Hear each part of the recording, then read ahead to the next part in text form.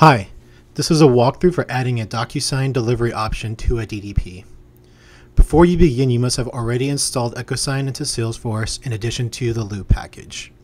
Once you are ready, navigate to the DDPs tab and enter in a list view of DDPs.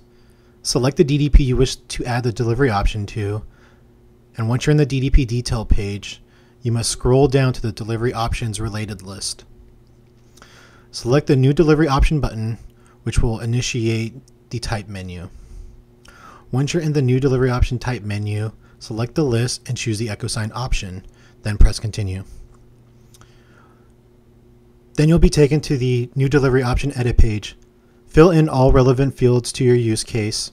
Some main fields to consider are AutoSend, which bypasses the EchoSign agreement menu, the agreement name field, which becomes the name of your agreement and can be used later when creating a data mapping. Also the message, which is included in the email of the EchoSign agreement.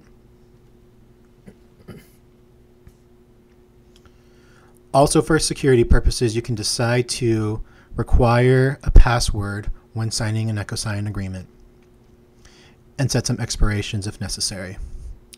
Once you're done editing the EchoSign delivery option, select Save, and you'll be taken to the detail page. When you're in the delivery option detail page, scroll down to the recipients related list and begin adding your recipients. You may require one or several recipients.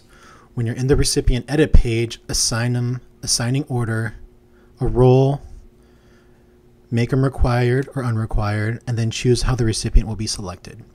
Best practice for the first recipient is a user selected contact. Once you are done, add more recipients as necessary, assigning them an order, role, and how the recipient is specified. Best practice for an org rep is to choose current user. Hit save when you're finished adding recipients. Once you're done adding recipients, your delivery option is essentially ready to deploy. Navigate to a record on your DDP object and push the Loop Plus button to get a good idea of what your delivery option will look like.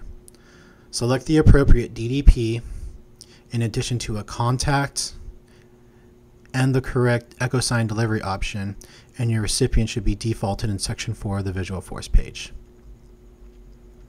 And that is how you add an EchoSign delivery option to a DDP. Thank you.